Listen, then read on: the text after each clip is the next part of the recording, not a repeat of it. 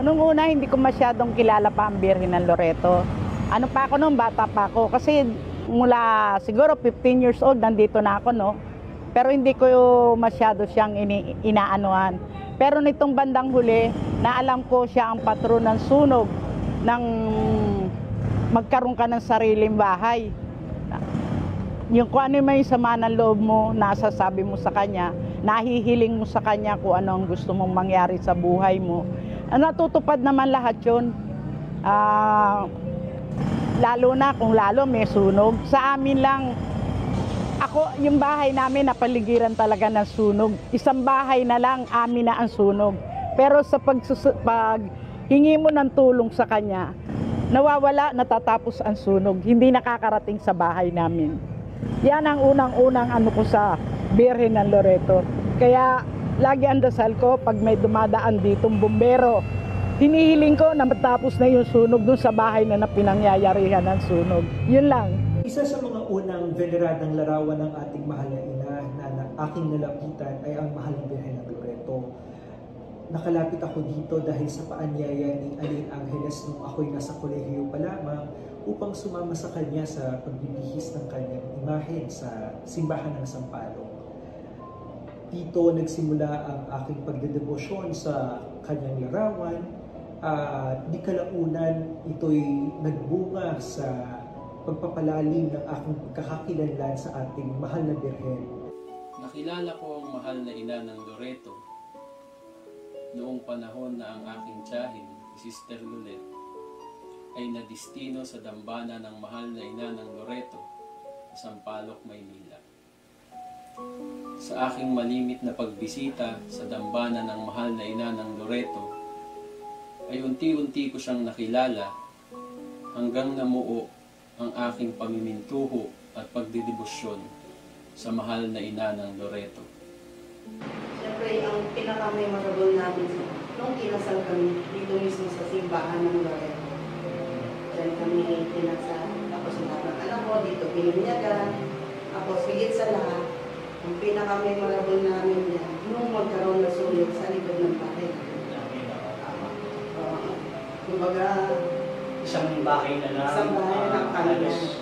Sa amin ang susunod na sa likod ngayon. Sa likod na, tagalag, hiniling ko, dinalangin ko, binigay ko itong... Tsaka yung time na po nun, wala ako nun sa bahay. Sila lang, anak ko at mga asawa ko lang ang nandun. Yung time na yun. Kaya agad kong kinuha kong imahe na ito, yung mga Birhen. Tapos binigay ko sa anak ko, sabi ko, tinapat mo ito anak, kung saan yung may sunog, pinatapat ko sa kanya at dalangin mo yung dasal ng mahal na ina ng Loreto. Dire-diretso lang yun. Tapos ako, nandun lang ako sa tapat ng bahay namin, dinadasal ko lagi yung dalangin sa mahal na ina ng Loreto.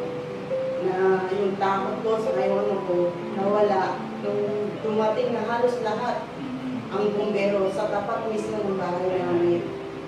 Kaya na ano kami, kaya laki ng ano namin sa mahal na ina ng Loreto. Dahil siyang bantay ng bahay, siyang bantay laban sa sunog talaga. Kaya pag may kami mga bumbero, may sunog sa kalapit na bahay, inilalabas ko talaga ito. Tapos nagdadasal kami. Tapos pinapatugtog ko yung kanta ng mahal na Birhen ng Loreto. Wala nang talaga yun. Talagang hindi kami na dalawang isip talaga sa mahal na ina ng Loreto. Hindi lang kami, lahat ng mga taga-Hokson, mga bata-Hokson, talagang ano namin, mahal na ina ng Loreto. Devotion talaga nila, lalo pag darating ang pesta, hindi ko pwede, hindi magkikita-kita lahat ng mga batang Hokson para sa mahal na ina. Ang memorable experience ko sa Birhen ng Loreto, una nga yan, sunog na, no? Humiling ako ng asawa. May binigay naman sa akin, okay lang. Kung yun na ibinigay niya, di tinanggap ko. Nung magkaroon na ako ng asawa, siyempre, hiling mo naman magkaroon ng anak. Dahil kaya ka nag-asawa, anak. Binigyan ako. Kasi ang hiling ko sa kanya, bigyan mo ko nung katulad ng hawak mo. Di ba? No, lalaki naging anak ko, yun nga lang, isa na nga lang, dapat tatlo sila. Kaya lang nawala yung aking dalawa, babae pa naman. Yun na lang. Tapos nga, nagkaroon ako, humiling ako ng bahay. Nagkaroon kami ng sariling pamamahay namin. Yun na nga lang, pagkaroon ng aming sariling pamumuhay, dati may sobra akong pera. Ngayon, sagad-sagad lang, pero dumarating ang grasya. Kahit hindi mo hilingin, dumarating sila. Bilang paghahanda sa pagdiriwang ng 400 years ng Mahal na Birhen ng Loreto noong taong 2011, ay naimbitahan namin si Dr. Rafi Lopez upang tumulong sa amin sa pagsasaayos ng kanyang garing na larawan. Isang sabi ko lang kay Doc Rafi na, Doc, patulong naman po na magsaayos ng ating imahe ng Mahal na Birhen. Ngunit kulang po sa pondo ang simbahan. Wala nang pasubalit na sinabi ni Doc Rafi, sige, mag-schedule lang kayo, sabihin niyo kung kailan naayusin, pupunta kami dyan. Pagdating ni Doc Rafi doon, nalinisan namin yung ivory na image ng Mahal na Birhen, at naisaayos yung mga nawawalang daliri ng ivory na kamay ng ating patrona. Tapos bilang pagsasariwa ng kanyang pagdedebosyon ng ika-400 taon ng debosyon sa kanya, ako'y nagbigay din ng isang set ng korona upang magamit ng ating Mahal na Birhen sa kanyang kapistahan.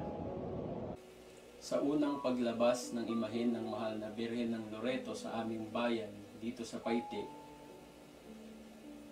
ay mas lalong nagbuklod ang aming pamilya upang magtulong-tulong na maging matagumpay ang kanyang unang paglabas sa aming bayan.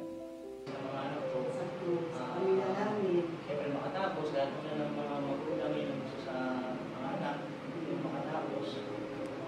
Tapos yan, pinapaliwanag namin sa kanila hanggang bata sila kung sino talaga si Inanan Loreto. Para sa kahit paano, wala man kami, alam nila kung naging, ano yung naging experience namin para sa Inanan Loreto. Alam din nila yung mga kung anong kahilingan nila, magdasal nila para sa mahal na Loreto. Lahat naman ang hiniling ko sa kanya, walang sablay. Natupad lahat ako. Ang samo ko na lang, malayo kami sa disgrasya, sa sakit, sa sunog. Lalong-lalo na yung COVID-19 na yan. Ang hiling ko mawala na sa atin. Para nang sa ganun, mabalik na tayo sa natural nating pamumuhay, yung dati nung araw. Kaya lang, siyempre, yung yung dati nating pamumuhay, alisin natin yung hindi mabuti. Dapat lagi nating gawin na lang na kung anong mangyari sa atin, pasalamat tayo.